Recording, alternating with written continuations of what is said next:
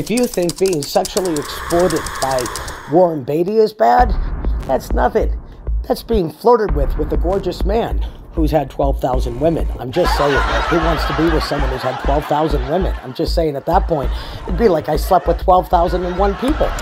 You know what I'm saying? I mean, they say you slept with everyone that person slept with. 12,000? Really? I'm just saying, you know? 12,000 people you sleep with at once when you sleep with Warren Beatty, and you only get one orgasm if you're lucky. Put some makeup on. My God.